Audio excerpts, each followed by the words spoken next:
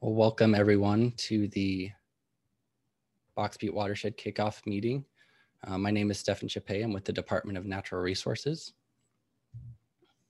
Let's just go over a few rules of the road before we really get into everything here. We will have everyone muted during the presentation just to help eliminate any background noise. So if you have questions during the presentation, we encourage you to use the chat box and we'll stop at various points such as at some of our poll questions just to answer those questions. Also, if you have a video, we encourage you to share that. It's nice to see the people that we're working with on this project.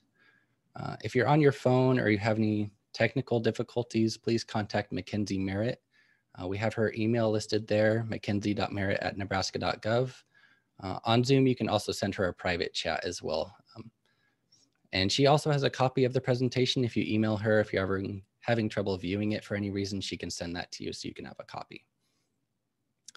We are recording this webinar as well. So if you know anyone that was not able to attend today, or if you're leaving early, we'll have it posted on our YouTube channel and we can get that link to you if you just send us a message after this meeting. For those of you that haven't used Zoom as much, here's just an overview of some of the features that are available. There's mute and unmute functions. So when we get to those poll questions, you can unmute yourself to ask the question, or you can put it in the chat. There's start video next to that. It looks like everyone's familiar with the chat feature. And then there's reactions as well if you want to give a thumbs up or a wave or anything else like that. Like I mentioned, we'll have 4 poll questions during the meeting today. They are anonymous, but we'll use them afterwards for any follow-up that's needed. Okay, like I said, I'm Stefan Chappé. I'm an engineer with the Nebraska Department of Natural Resources. I'm also the project manager for the Box Butte County project. I've been with the department for just over 6 years now. And I'll pass it off to Adele, another member on our team, and she'll introduce herself and a couple other members on our team. Hello, my name is Adele Phillips, and I'm the flood mitigation planner with Department of Natural Resources. I've been here a little over a year now. I'll be presenting a little bit later in this hour.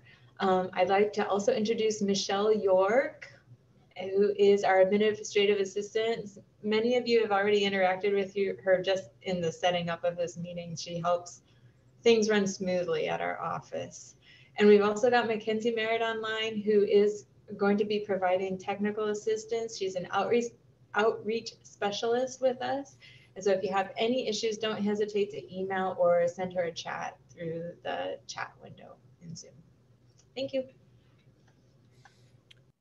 Okay, and then lastly, I just want to hear from everyone else in the meeting as to who's here. And if you're listening as part of a group, if you could just put everyone's information in the chat, just name and position and maybe the community you're representing, so that we can get everyone listed as part of our sign-in sheet. But first, do we have anyone from Box Butte County here representing the county? You can either take yourself off mute or put it in the chat, just your name and position. This is Barb with Box Butte County, the road department. All right. Thank you, Barb. Anyone else with Box Butte County?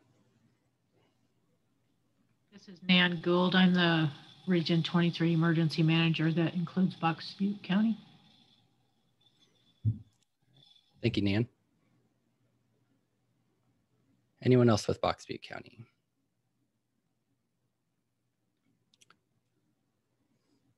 All right, do we have anyone with the City of Alliance here today?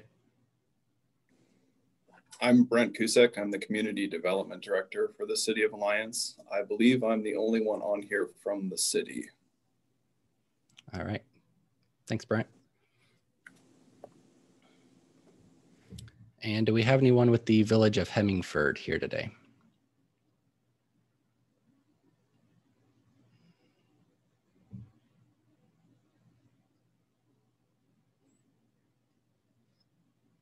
Give it just a few moments, see if anyone pops up in the chat.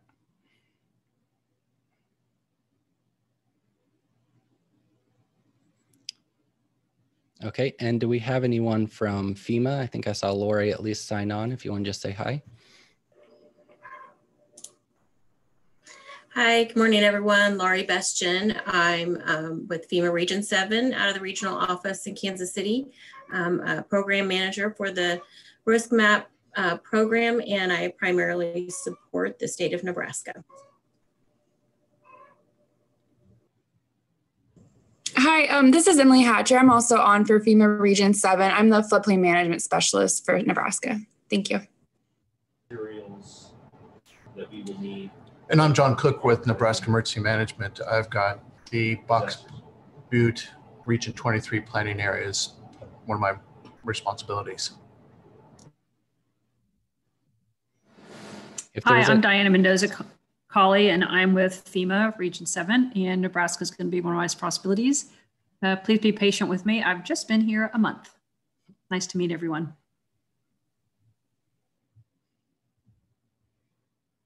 And that's a good point as well. This is one of our first virtual meetings, so hang with us. Hopefully everything goes smoothly.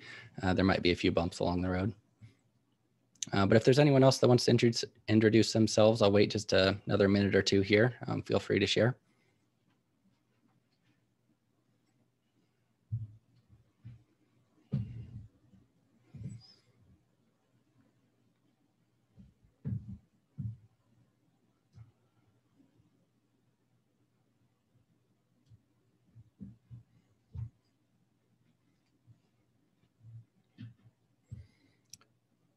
All right, well, we'll go ahead and get started here.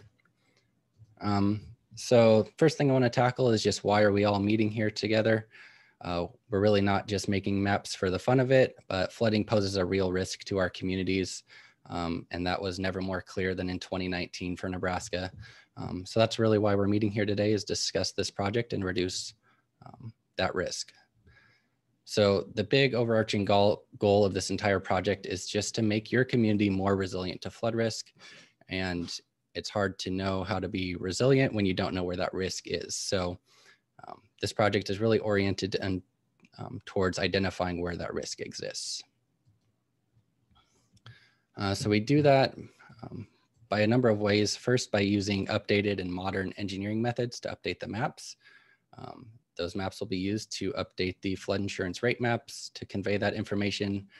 And then that information in turn will be used by you to identify any actions that are needed to reduce flood risk. And by you, I mean the communities within Box Butte County. Okay, so that's sort of big picture why we're here, what this project is about. Some of the talking points we'll go over today is why are we here? Why do we need to update these flood maps? And then we'll dive a little bit into that process of how the maps actually get developed. And then I'll speak a little bit to how your input as the community informs the maps and how they're made. And then I'll pass it over to Adele, and she'll talk a little bit about why it's important and why reducing your flood risk has value.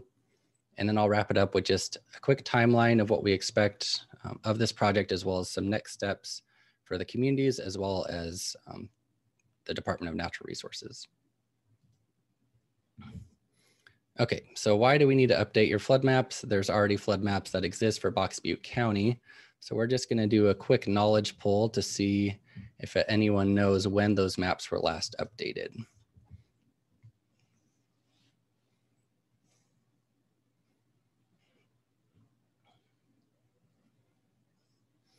And now would be a good time if anyone has questions, you can put them in the chat or take yourself off mute. Happy to answer any right now. Give you just a minute or so to answer.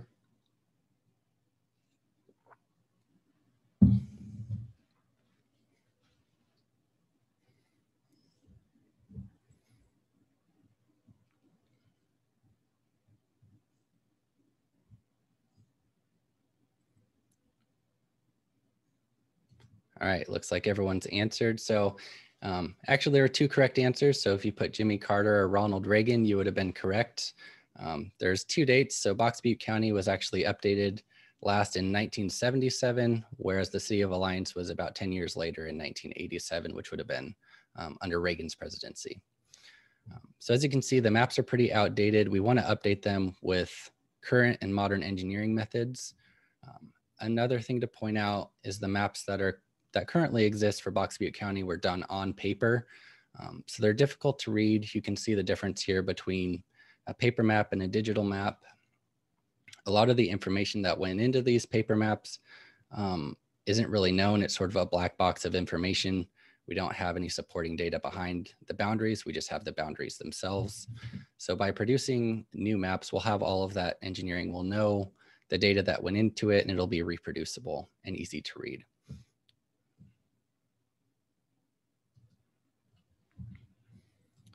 The new maps will also inform where flood insurance will be required. So any structure that does have a federally backed mortgage will be required to have flood insurance. That's the same standard that it is now. The boundaries will just be updated. And it will also provide a basis for updating the community's floodplain ordinance, which is really your community's basis for reducing flood risk. Okay, so that touched on really the why we're doing this. Essentially, the maps are outdated using old engineering data. They're difficult to use and not super useful in the state they're in right now. So we really want to update those, and I'll talk about how we're going to do that moving forward. So we'll have another poll question here. Again, if there's any questions yet, feel free to take yourself off mute or put it in the chat.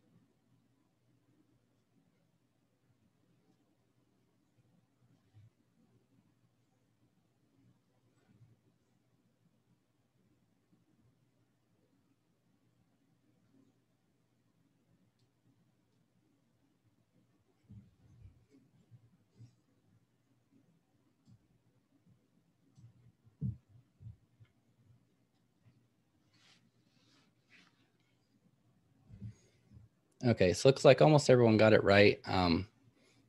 These are just various terms for using a floodplain or specifics of a floodplain, but they're all different terms that represent a floodplain. The 1% annual chance flood, you'll often hear that referred to as the base flood or the 100-year flood. Just another way of wording that.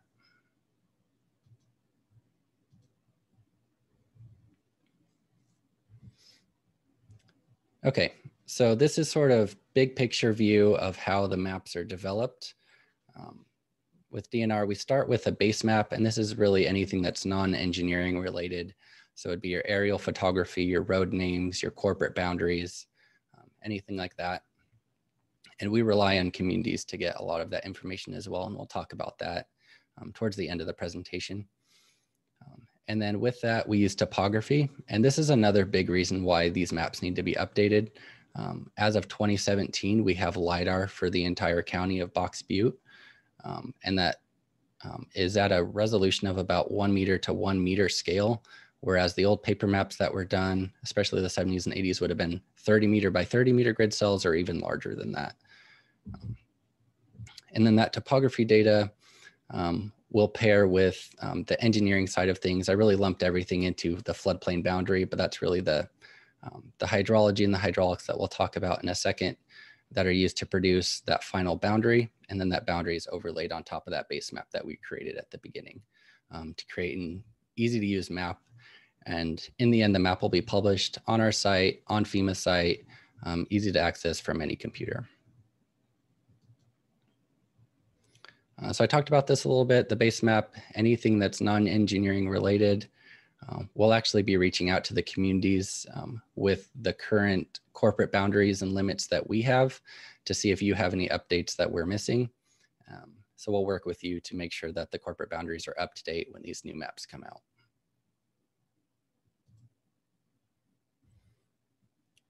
Okay, so we're doing basic study for the entire county.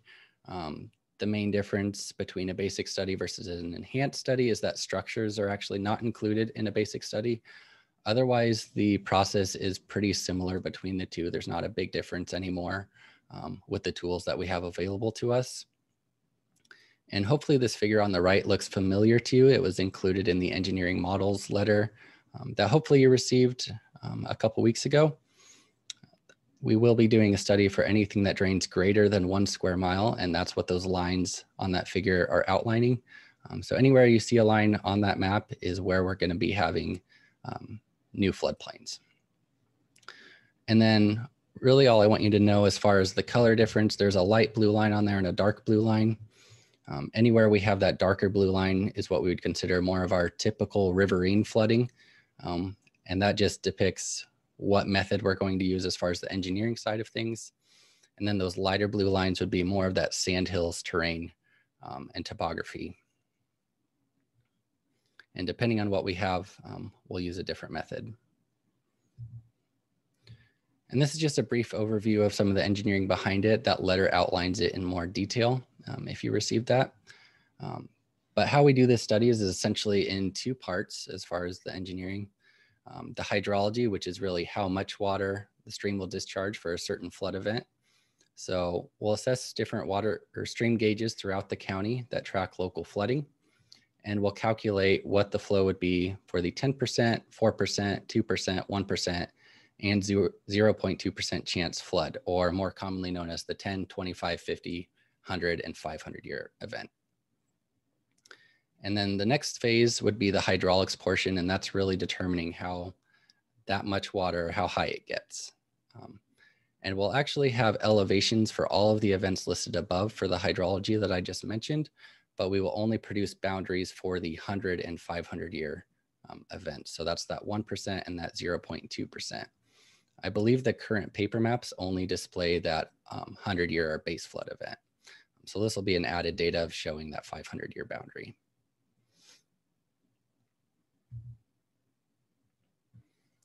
Along with just the boundaries themselves, we'll also produce items known as flood risk data tools.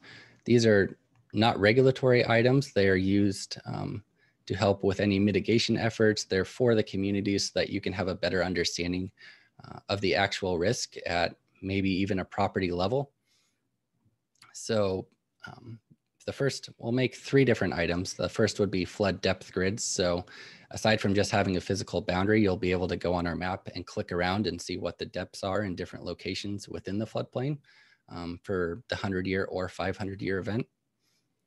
Along with that, we'll have % annual chance grids. So again, you can click around within the 100 or 500 year floodplain and you can see, okay, what's the % chance that I see flooding at my property in a given year? It's not 1% for every property that's in the floodplain. Some people might be closer to the stream. Some might be on the outskirts of the floodplain. So that gives you a more in-depth view of what that risk actually is. And then on top of that, we also have the % 30 year chance. So a typical mortgage lasts 30 years. So you might say, I only have a 1% chance any given year that I see flooding. But if you have a 30-year mortgage, you're planning to be there that whole time, that risk increases, and we can show there's a 26% chance, or really a 1 in 4 chance that I would see flooding over the life of that mortgage. And these are just a few screenshots from projects that we've done before, pulling from our interactive map. You can see a little pin was dropped near a structure, and you can click, okay, this is the 100-year depth grid. I can see at my property, if we saw this event, I could expect about ½ a foot of water. And then similarly at that same location, I can click and say, okay, what about any given year? What's the chance I see water at my property? And it would be a 4% chance for that specific property.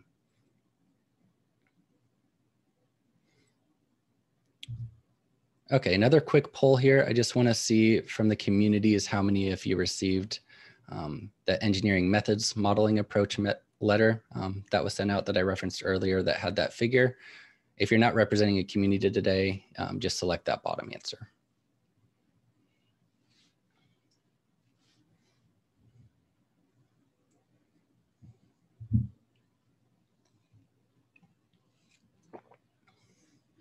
Again, if anyone has any questions up until this point, feel free to take yourself off mute or put it in the chat.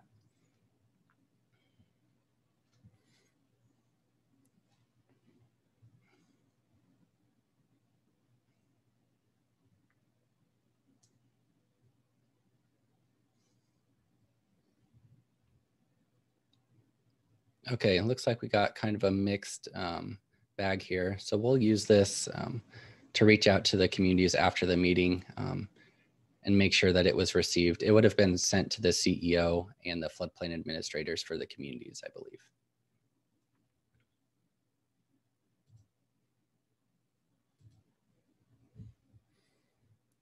Okay, so why are we giving you all of this information? Why are we asking you to approve the methods that we're using for this study? We really want to make sure that it makes sense to you. You may not be the engineer for the community, but maybe you have an engineer that you work with, or there's one for the county that you can reach out to. We encourage you to share it with them. If they have questions, they can contact me directly and we can talk through it. If there's other areas where you've seen flooding and you don't see that flooding source listed as far as what we're actually doing for this project, reach out to me. We can see if that's actually included, or we can discuss what it would look like to add something. But really, we want you to understand where we're doing the study and how we're doing it before we move forward.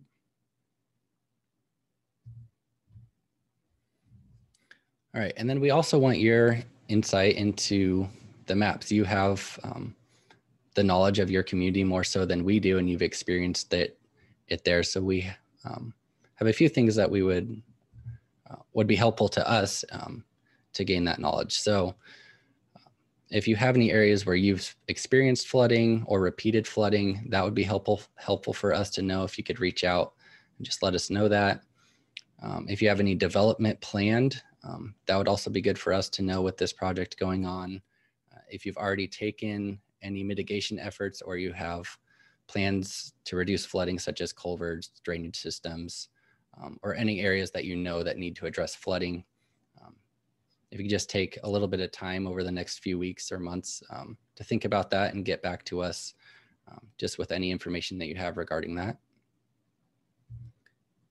And then along with just that sort of base knowledge, if you have any technical information, that would be helpful as well. I already talked about the corporate boundaries, and we'll be sending something out on that for you to verify.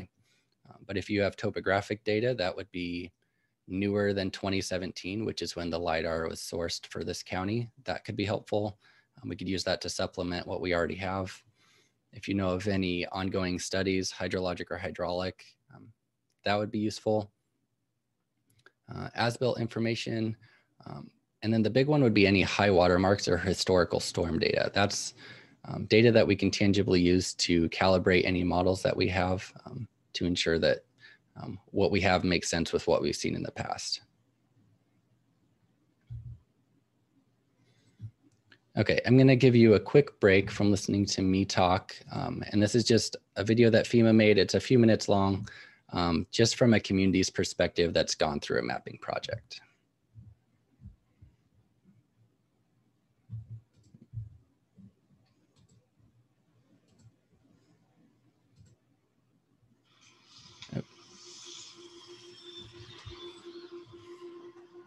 Denver is a very active community. People come here because they love the open spaces. The best part of my job is getting to see the final product, like Confluence Park. This park provides an experience with nature for people who live in an urban setting. Rivers and streams add charm to a city, but they also bring a risk of flooding. I don't think people understand the potential flood threat associated with this area, and the fact that a portion of this park is really done as a mitigation to that threat. Denver's Urban Drainage Flood Control District is constantly looking at flood risk data and working on ways to make the community safer.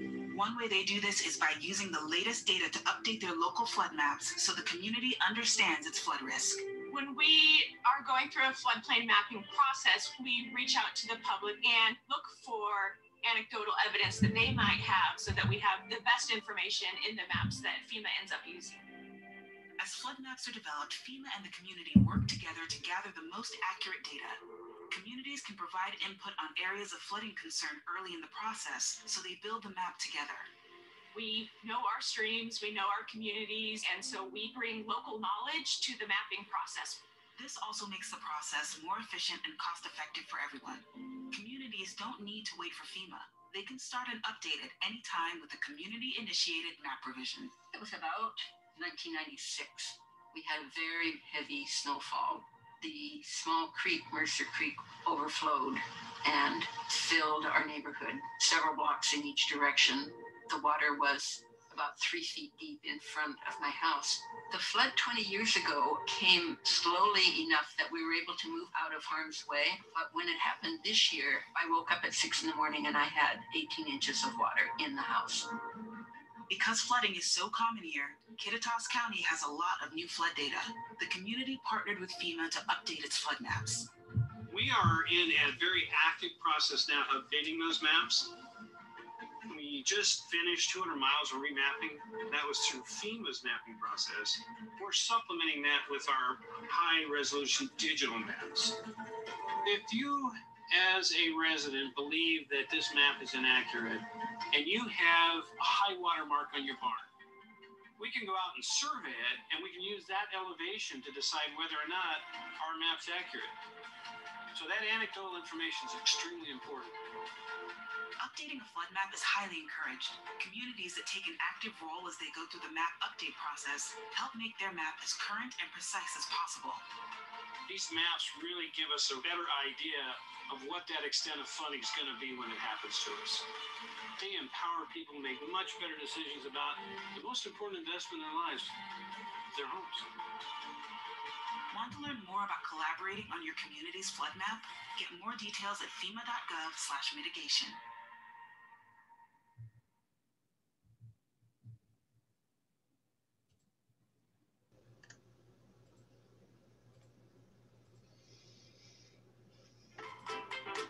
Oops.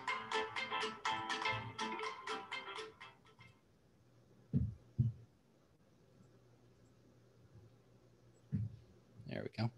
Okay, so part of that was talking about communities that started their own risk map project, but we're already here today talking about the project that's ongoing. So for the communities that are here, it's important that you get involved with this project so that you're not funding the bill for it when there is a new project that's needed.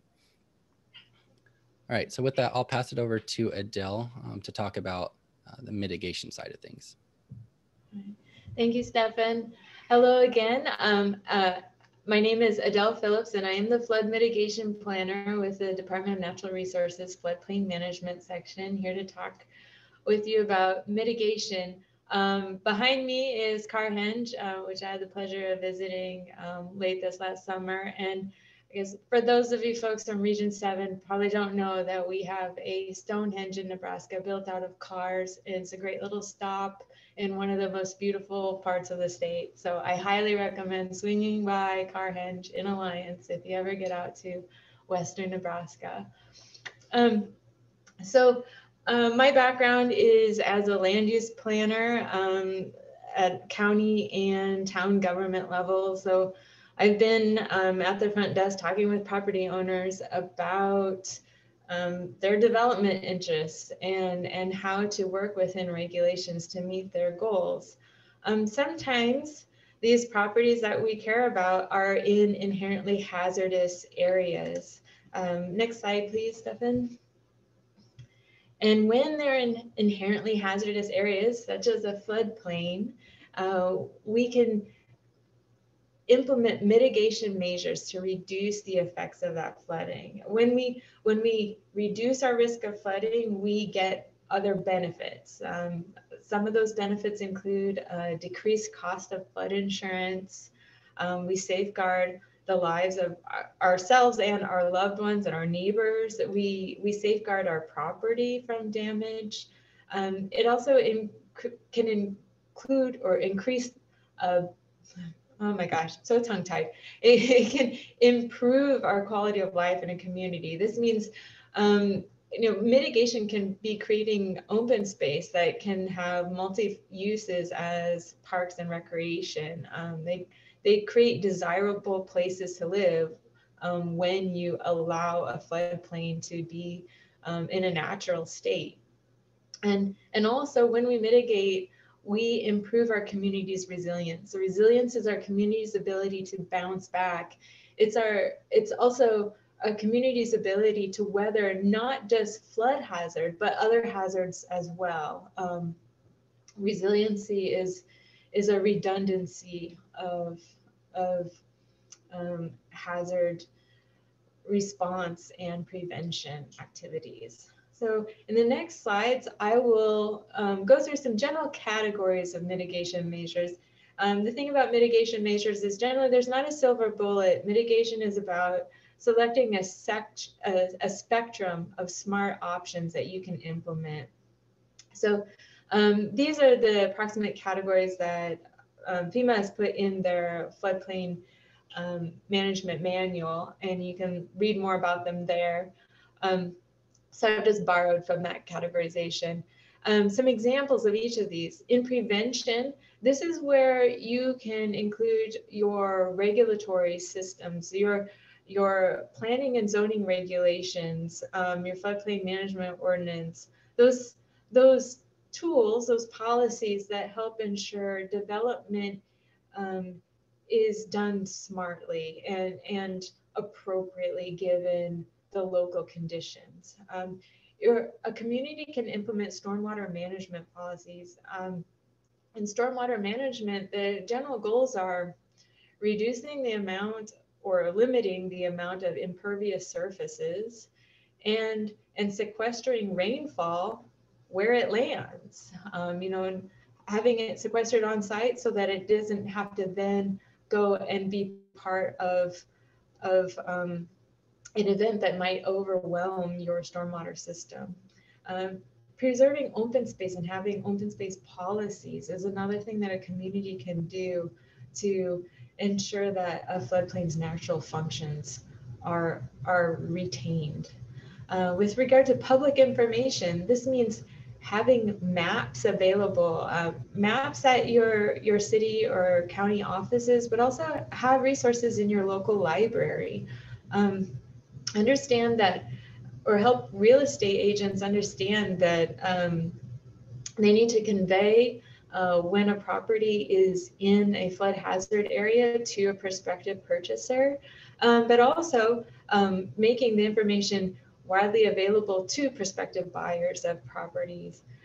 Outreach projects can include an annual flyer that you put within your utility mailer that just discusses that flood risk exists, and these are the resources available to the community. Here's where you go online to learn more, et cetera, et cetera. For property protection, this is where maybe you've got a flood-prone structure. There are resources available to either purchase and either relocate or destroy that structure. And so that it is no longer prone to flooding, but also is not a hazard to others by its existence within the floodplain. You can also elevate structures. That means raising them up such that the habitable spaces aren't being inundated by floodwaters. Floodproofing is using materials that aren't subject to water damage and ensuring that electrical, all the wiring is above the range in which it could be affected by floodwaters. Sewer backflow prevention devices are another simple thing. You know, we have gravity systems to handle our community sewer systems. Sometimes those systems can get overwhelmed and start to back up. Well, a sewer backflow prevention device just keeps that sewage from entering into somebody's home as a result of a system being overwhelmed. Natural resource protection is probably the most cost-effective space in which to protect against flood impacts. It means we don't fill our wetlands, neither do we grade or excavate them. We don't alter water courses, straighten our water courses and take out the natural meanders. We maintain our grass waterways. You know, in Nebraska, we're an agricultural state, and we've seen that all our little intermittent streams, they're getting further encroached upon with row crop agriculture, and those natural margins along these intermittent water courses are are being removed, and as a result, soil erosion is washing down through those intermittent streams and causing detrimental effects in terms of flooding and greater scouring downstream. Erosion and sediment control, again, that can be like maintaining grass waterways, but it can also be ensuring that when you've got a development going on, that loose stockpiles of earth have straw wattle around them to prevent that loose soil from sloughing off into your drainage system and causing maintenance issues. With regards to emergency services, this means having, next slide, please. It might be a lag. Okay. This means having early warning systems, letting people know that the flood potential is there. We've got anticipated weather systems that are like, or conditions that are likely to cause flooding in your area. Knowing how to inform people that either they need to prepare to evacuate or to evacuate. With regards to flood response, that can include in your emergency response, knowing which roadways are prone to flooding and will likely be inaccessible and having those alternative routes understood. Critical facilities protection, I mean, making sure our healthcare facilities don't become islands that we can't access during a hazard, but also making sure our emergency services facilities, our volunteer fire departments, et cetera, are not located in flood-prone areas, so that we can access them when we have hazard events. The last category, structural projects, is probably one that first comes to folks' minds when they think of mitigation, but this is also the most costly and in terms of implementation, but also maintenance approach here. But it can include things such as reservoirs or modifying channels and enlarging bridge spans or the span between abutments and also increasing culvert size so that you can increase conveyance in a flood situation. So the whole point here is that there's a spectrum of options, and knowing more about what the nature of the flooding is that occurs and what causes it will help you make smart choices about the appropriate mitigation measures. On the next slide, and in the chat, Mackenzie is going to put a link to something called a story map. This is a combination of a narrative about the community of Beatrice with maps, and it's the story of Beatrice, Nebraska's long-standing program of property acquisition. Now, this is not every community's solution, but in Beatrice, this is something that they have found has really reduced their community's susceptibility to flooding, but also created a network of parks and open space that are available to the community now. My understanding of flooding in your area is that oftentimes basements can become inundated, but basements are important to us because we also experience tornadoes, so when thinking about removing a basement or filling a basement so that we no longer have that flood issue and the mold and other associated problems, there are now resources available from FEMA that can help a property owner plan and figure out how to put in an above ground safe room so that you still have tornado shelter available. This is a topic that we can provide you more information about as you explore what mitigation measures are appropriate for you as a community as a whole, but also on an individual property basis. Next slide, please. So just to wrap up, mitigation, we can work with you to identify partners and resources that can help you implement measures that are appropriate given what is known about flooding in your area. And in special cases, we have the opportunity of providing something called real-time technical assistance. We have to get approval for these projects, but in some cases, we can identify a discrete area or a discrete mitigation measure, and we can test it out within our hydrologic modeling. Maybe it's understanding better constricted flow that's caused by a bridge or a culvert, something like that. We can get approval to do some analyses there and help a community identify what would be a good solution. So again, my name is Adele, and if you ever have any questions about mitigation, feel free to contact me. And I look forward to having conversations with you. All right, thank you, Adele. I'll pause here just for a second. If there's any questions you want to ask Adele, you can put it in the chat or take yourself off mute.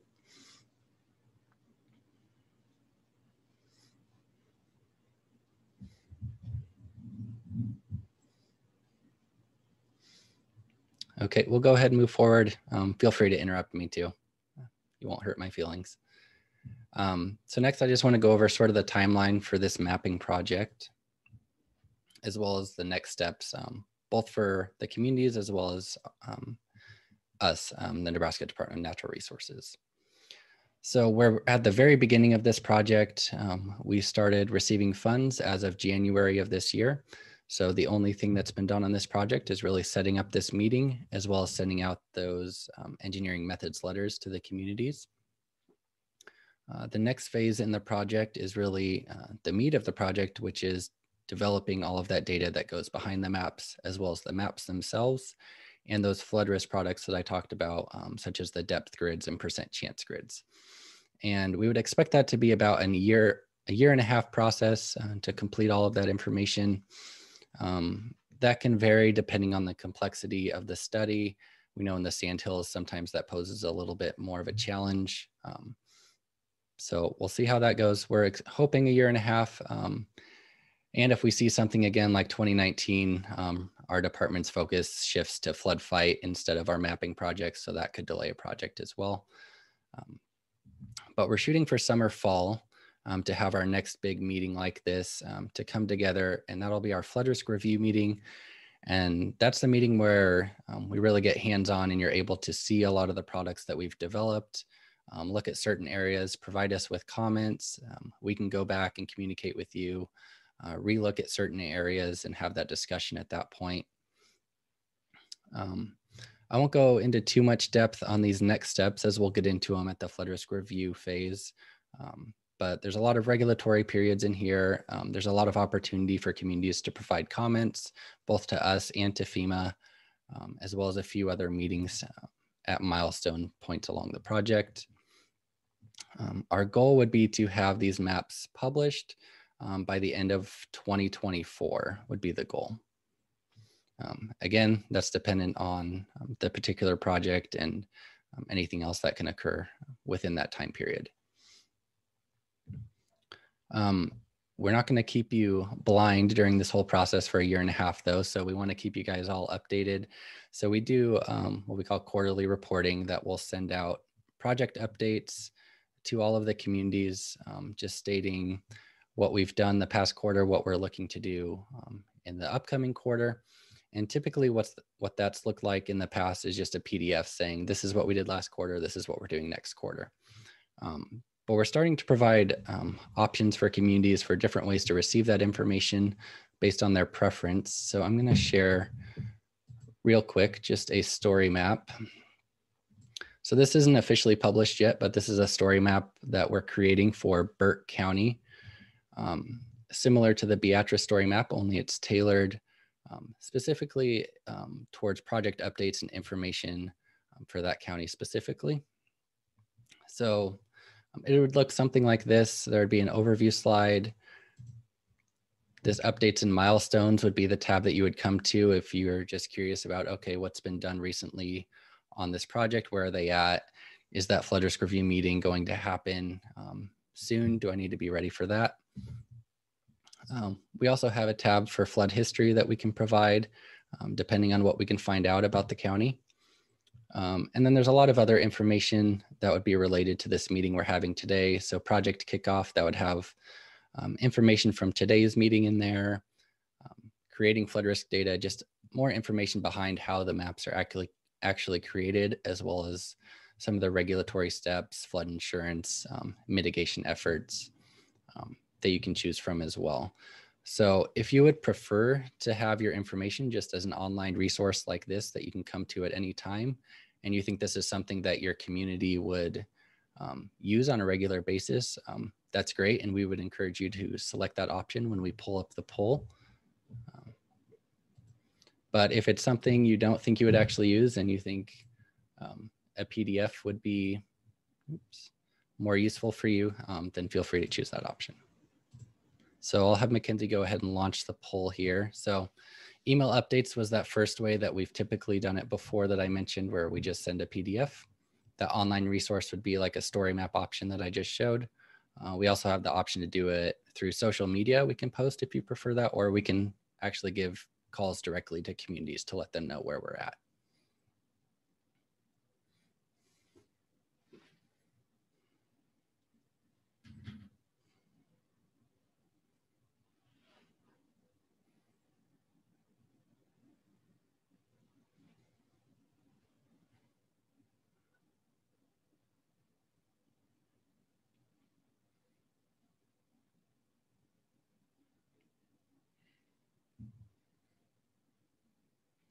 Again, if anyone has questions, feel free to take yourself off mute or throw it in the chat.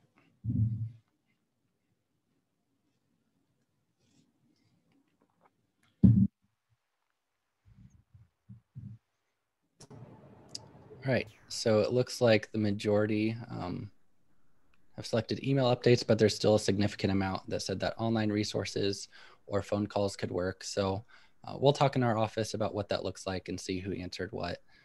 Our priority would be tailoring it to the communities. So we'll get back to you on that. Stefan, yeah. This is John Cook with Nebraska Emergency Management.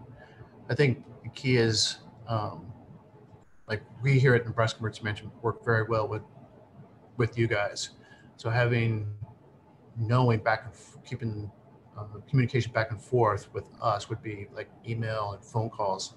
But I think one of the big things is, like you were talking about earlier, you or Adele were talking about earlier, is getting this stuff out to the general public so that they are making very informed decisions when they're either buying or selling properties, or getting insurance or whatever, knowing their options, so that then they can contact either you or potentially here at Nebraska Emergency Management in case of, are there, especially the communities, do they have options for grants and stuff like that? Then we can pass them back and forth between you and us, so that again, they're making the most informed decisions.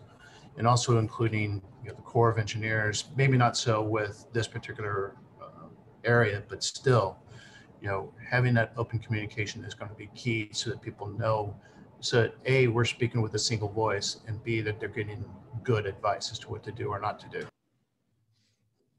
Yes, absolutely. And we do send these updates to anyone that wants them. So if we do just settle on email updates, and as a community, you have individuals in your community that would like to know what's going on with this project, we can add anyone to that update list as well.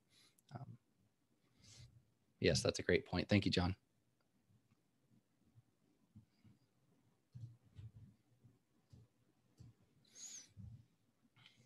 Okay, so just to wrap up, I'm going to talk about some next steps for this project. So as the communities, the thing we expect next or most immediately would be any feedback on the engineering approach letter that we sent out.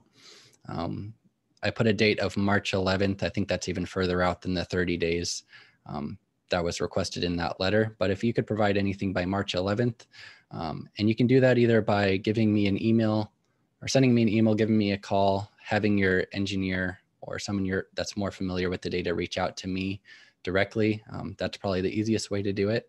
And then we just ask you to stay engaged, read those project updates, and understand where the project is at. And if you have any questions, don't hesitate to contact us. You'll also be receiving just the corporate boundaries that we have to make sure that they are up to date. So when you see that, we ask that you just respond to that so that we can get those updated for the new project. Okay, and then the next steps for us as the department are really to be here to answer any questions that you might have throughout the project, to review and provide feedback on any comments you have related to the engineering proposal that we have for the county, and to send those regular updates so that those quarterly updates and stay in constant communication with you. And then the meat of it is just to begin that data development phase and really get into the engineering of the project, start developing those maps and those flood risk products. And then we're also here to help answer any questions or help you make the best decisions for your community when it comes to your flood risk and mitigating those efforts. And then towards the tail end, we'll be preparing for our flood risk review meeting. So be looking forward to that. Again, tentatively for the summer or fall of 2022.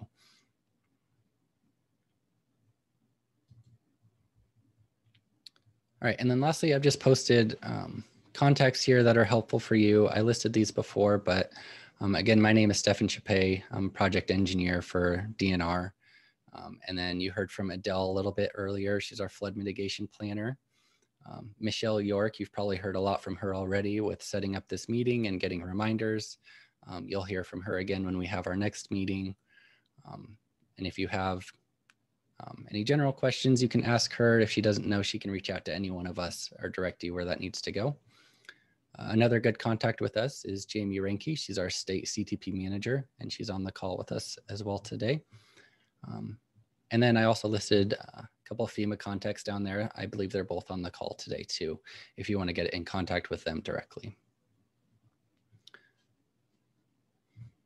And I'll just leave it on this slide here, but that wraps up the presentation. If anyone has any questions, feel free to ask them now. Take yourself off mute, put it in the chat, and we'll hang on here for a little bit longer.